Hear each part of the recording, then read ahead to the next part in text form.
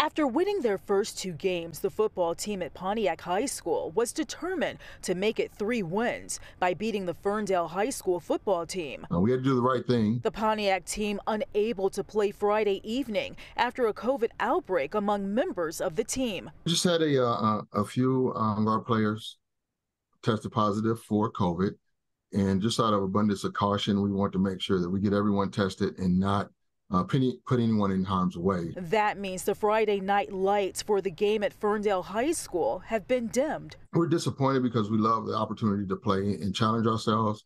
However, we also understand that there's obstacles along the way. The coach says it also means that based on rules from the Michigan High School Athletic Association, this game will change the team's current winning record. I would love it to be a no contest, or we figure out a way to be able to make the game up. At this point, it's a forfeit for us.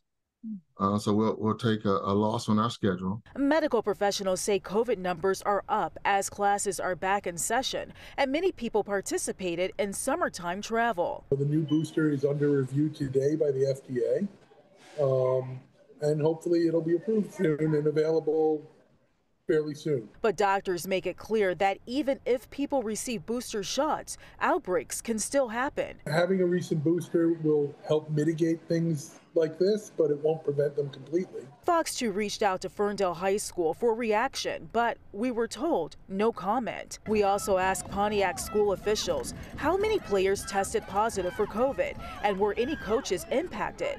But we were told the information could not be released due to privacy rules. As a coach, Jefferson says it's his goal to make sure his players understand the importance of winning on and off the football field. Our goal and what our purpose is to help them, more than just sports.